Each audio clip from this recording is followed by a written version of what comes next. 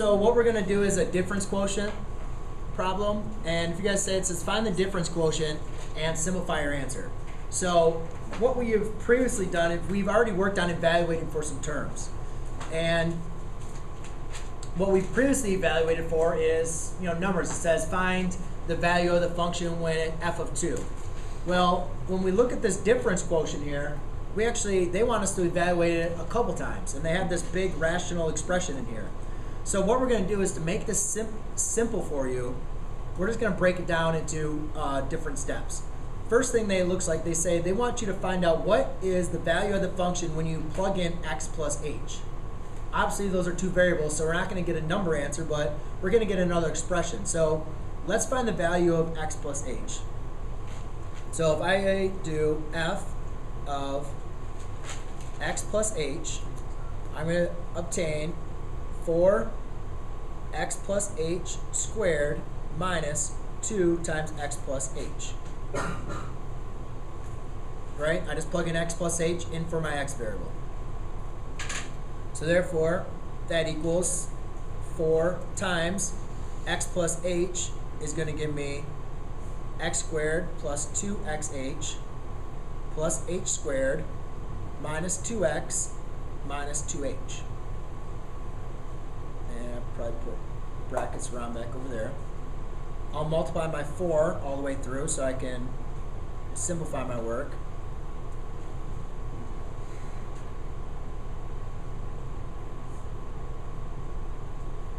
So now I'm going to look at it, and that's actually all simplified that I can get.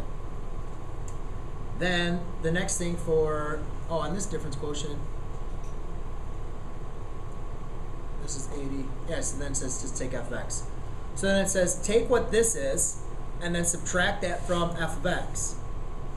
So rather than writing, so what I'm going to do is I'm going to write f of x plus h minus f of x. Well, f of x is 4x squared minus 2x.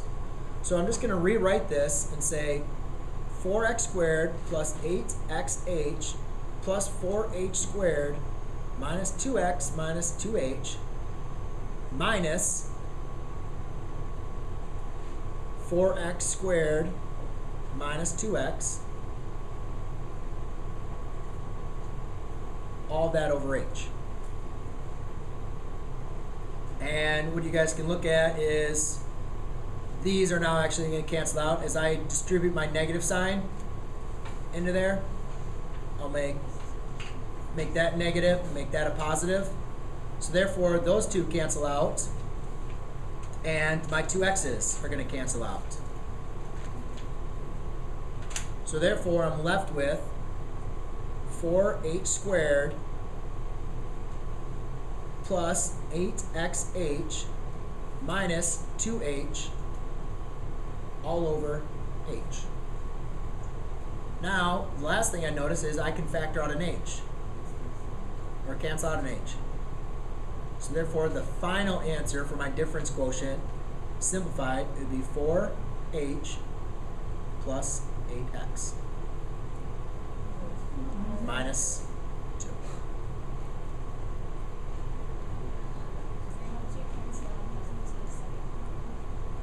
Because, h squared over h equals h. Remember that? Okay. What happened when you changed? Yeah, what happened to the first step? No, not the first step. But like you changed the plus sign to the minus. What I did was I just distributed this too. Rather than saying, minus 4x squared minus 2x, I just distributed that negative sign into both of them. So I said, all right, because remember you're subtracting the whole thing. So when you subtract both things, you subtract 4x, and then it's going to be subtracting the 2x as well. So you just change the signs, the opposite signs. Anybody have any other questions, though, at least on my application? This?